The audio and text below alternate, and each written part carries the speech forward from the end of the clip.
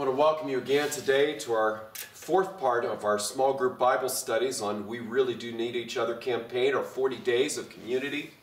I'm hoping that you are enjoying and being blessed by these small groups, by your devotionals, by the sermons that we've been posting online, or if you've been able to worship with us, that is just fantastic. Today, you were asked a lesson as you came in by your small group leader about who you would be willing to die for. And here's the question I have to ask. Does Jesus really expect us to die for other people? Especially people we don't know, and maybe even people you don't like. Oh, here's a confession for you. I've had thousands of people I've known as their pastor over the last 25 years, and I will tell you, I don't really like all of them. It's true. There's some of them that drive me absolutely crazy. And you know what? I bet you I drive them crazy too. I used to serve at a very well-to-do congregation, and there was a member of this congregation, very wealthy. She was one of the wealthier of the wealthy. Millions of dollars in the bank. Doing quite well. Well-heeled, you would say. And she came up to me one time when we were studying a lesson on giving to the poor. And you might remember the lessons about that Jesus spoke about how we're to give and so forth. And she said, you know, I really don't have to give away all my wealth to the poor. I just have to be willing to give up, wink, wink, my wealth to the poor. How good is that? Also, we went on to talk about giving our lives for other people. It says, you know, the Bible doesn't really ask me to die for other people. I mean, I have to be willing to die, but I don't have to really die for other people.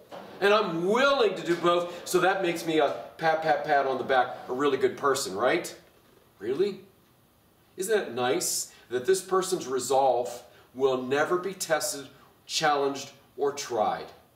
Anyone can say whatever they want to justify themselves and make themselves look before God. But if you're not tested about your willingness to give to the poor or to give your life, chances are you really are not willing to give your life and give up your wealth to the poor. Here's the truth. If you were to ask me, am I willing to give my life up for others? There's only two people that I would, in a heartbeat, in a moment, without a thought, give my life up for, and that's my wife and my daughter. If I had the ability to exchange it for theirs, any day, every day of the week, I would give up my life for them. And I know I would. But the rest of y'all, sorry, you're on your own. You know what? As one of our members said to me one time, if a bus came and were going to hit you, and I might be able to save you by pushing you out of the way of the bus, but I might risk getting myself killed too, I'd scream when you got hit by the bus. Okay? Oh, I'm sorry. I'd feel sad, I'd cry, and I'd feel guilty about it. I really would. I'd feel guilty about it. But I'm sorry, you're on your own. I'm not going to give my life for you. I got other things to live for. Does that make me a bad person? Do I have to give my life for you? Let me read to you from our lesson for today from 1 John 3:16. John writes, we know that what real love is, because Jesus gave up his life for us. So we also ought to give up our lives for our brothers and sisters. Didn't he just tell us right there, I have to be willing to die for you? But my question for you is that really what John is saying? The phrase that's literally translated, not in the translation I used, I'm using the New Living Translation, but in other translations it says to lay down your life for others. Jesus laid his life down for us. We need to lay it down for others. And we know that Jesus laid his life down for us by dying for us. But Jesus' death is the only salvific death on the planet. His is the only death that brings salvation, the only death that really matters to you and me. My death won't do anybody any good. Okay? And so, I don't think that's what John means. In fact, a more accurate translation of this, and a real sense of this word, is that we ought to be willing to invest our lives in each other. Yes, Jesus invested his lives in us by dying for us. But you are called to invest your lives in each other, but that doesn't mean that you have to die to do it. In fact, what good are you dead? You are called to invest yourself in the lives of others. Doesn't that change how you see this verse? God's not asking you to die for others. God is asking you to live for others and invest yourselves in their lives. Reuben Welsh, in his book, We Really Do Need Each Other, says the following: "It's no special blessing to come to the end of our lives with love unshared, selves ungiven, activities inactivated, deeds undone, emotions unextended. Isn't it God's intention that when we come to the end of our lives, we're just about used up?" See, what God's intention for us, Reuben is saying to us, is to invest ourselves into the lives of others that God has given us, those around you. And so if you're halfway through with your life, are you about halfway used up? Have you given half of yourself away yet? John is calling us to invest our lives in the lives of others because that's how we love God. It is impossible to do in a cloistered room by yourself somewhere, and it is impossible to do if we keep throwing stumbling blocks in the way of our loving other people. Do you know how we prevent ourselves from loving other people? Let me tell you the stumbling block that you and I throw in front of each other that keeps us from loving other people and investing ourselves in the lives of other people. The stumbling block we put in front of each other is we categorize people. Oh, I told you we're not talking politics, but politicians are really good at this. Talk show hosts are really good at this. Radio talk show hosts are good at this.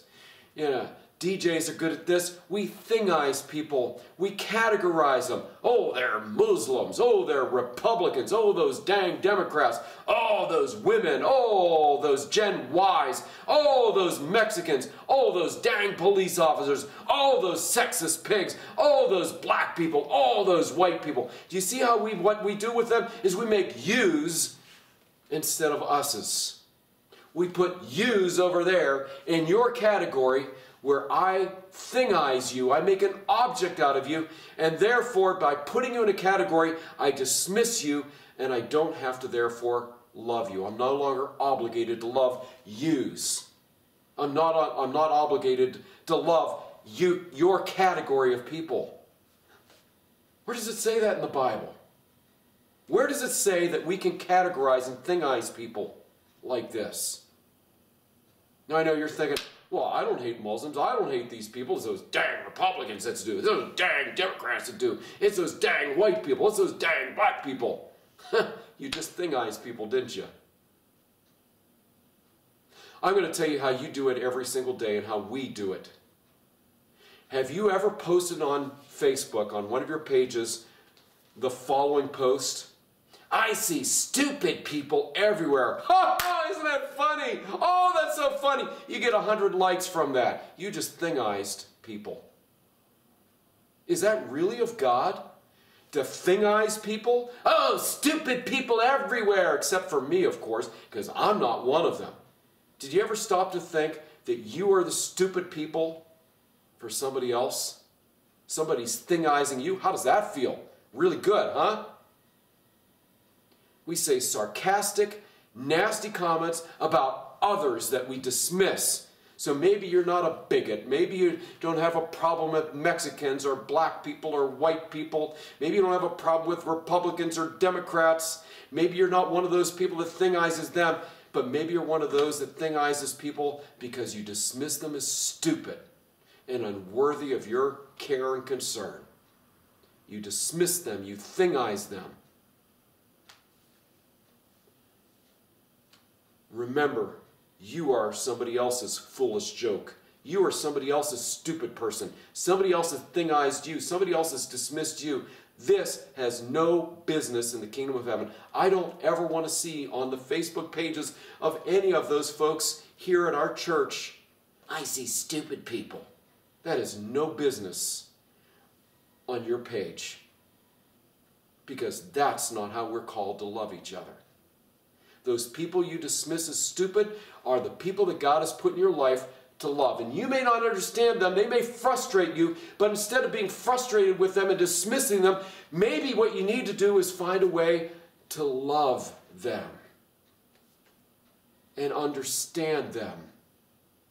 If we are really truly to love people, to invest ourselves in the lives of others, we need to stop categorizing them, stop dismissing them, and start loving them as God has loved us. We need to see those around us as people to be loved, not as a category, not as a thing, not as an object to be dismissed. I want to tell you a story of how God has transformed my way of thinking. See, I grew up in a very conservative Christian congregation, and I'm here to tell you I am still a conservative Christian in my faith and my walk with God. But I also will confess that I have had to have my life transformed by God. In many conservative congregations, let me tell you how this happens. We have often dismissed, thingized, categorized, are you ready for this? Gay people. Ooh, yes, I said that word, gay people. How do we treat gay people in conservative Christian congregations? We put bubble wrap, if they do come into our church, I don't know why they would want to, but when they do come into our churches, we put bubble wrap around them and we stick them up in a dark corner of the church and put duct tape on them and say, you can't come out of that corner until you repent and become like us. But you know what us are? We're a bunch of hypocrites. The us is filled with all sorts of sin and all sorts of shameful activities and behaviors that we dismiss in ourselves. What am I talking about? We've got gossip mongers. We say it, of course, like we're praying for people, don't we? Oh, did you see Jimmy? Oh, he and Melena are fighting. Oh, you should hear about, we need to pray for Jimmy because his attitude needs to be changed. That's called gossip. But we do it under the guise of prayer. We're gossip mongers. We're always talking about each other and the other person in the church that we don't like and this and that. And you know that gossip is the most destructive sin in the community of Christ? But we're not putting bubble wrap around gossip mongers, and we're not sticking them in a dark corner and duct taping them there. We participate in it. Every single person in the church. Oh, let me tell you another one. Here's another good one. How many fat people are in our church? Oh, yes, I said the word F-A-T, fat. Sorry, but a lot of us are fat. And you know that gluttony, being fat, is a sin before God because we are destroying the temple of Christ. You are living in the sin of your fatness every single day when you pick up another Krispy Kreme donut and stuff it in your mouth. Oh, I know, I'm just big boned. Oh, I just have some type of biological problem that causes me to be fat. Really? And then you sit there and eat a bag of Doritos and corn chips and 4 slices of pizza and you're going to tell me it's your metabolism? I don't think so. Most people, not all people, I do understand that there's some people who are overweight because they have a biological problem, but 99% of the people are fat because they overeat and don't get enough exercise, and you are living in sin. An unrepentant sin of your obesity. We should bubble wrap you and stick you in the dark corner of the church somewhere until you repent of your obesity, right?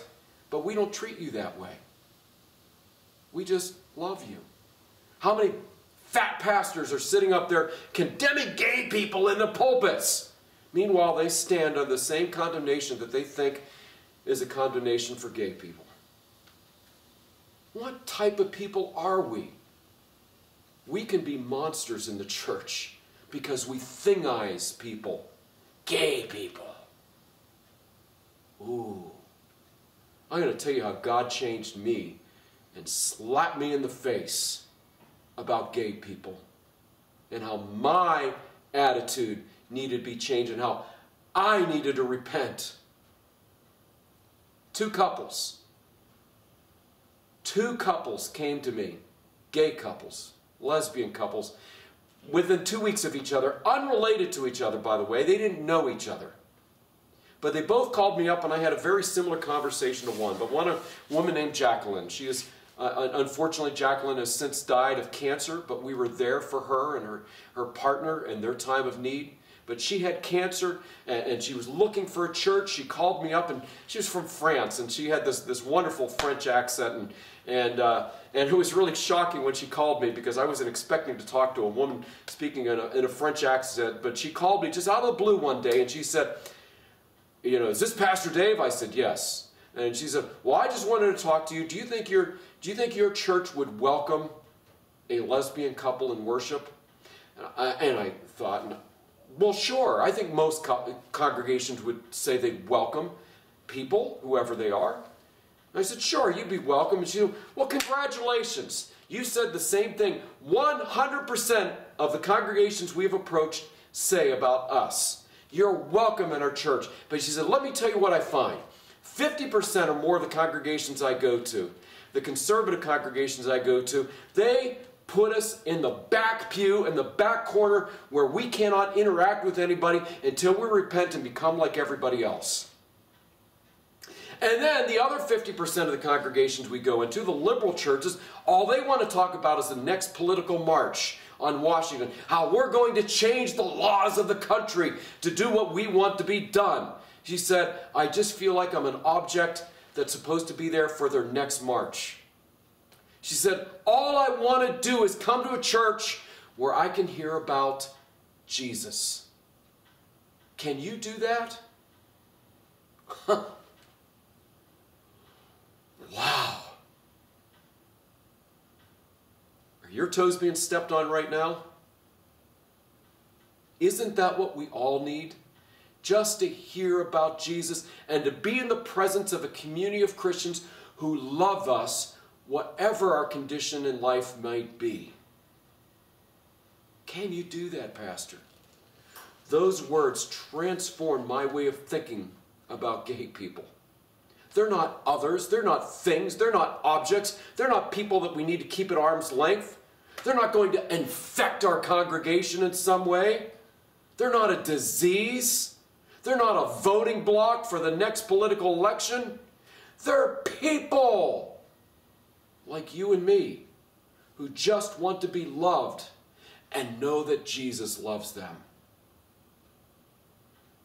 Wow. Does that transform your way of thinking? I hope so.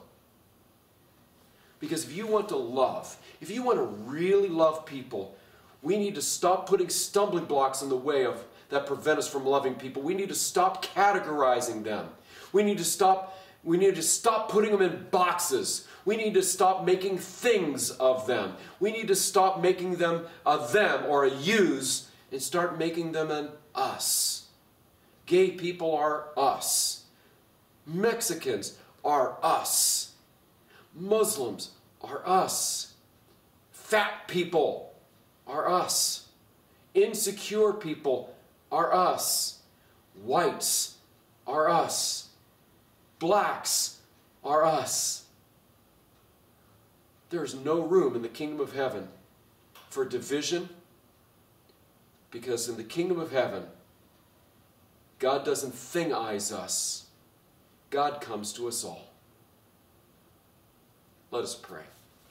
Heavenly Father, we look forward to the discussions that we are going to have in our lessons today with each other. I know for some, the word that I just spoke might be a bridge too far for them right now, and it might make them uncomfortable. That's okay. Sometimes we're challenged with the Word of God and the radical nature of God's love for us and for humanity. We pray that you would help us to stop thing-izing people and categorizing them and start loving people as you have embraced and loved us. For we do ask this in Jesus' name. Amen. I hope you have some powerful and wonderful conversation today. Maybe you will be able to talk about the times that you have been thing-ized and categorized and marginalized by others. I'm praying that you would overcome these categories and that we would just see each other as people to be loved. Amen.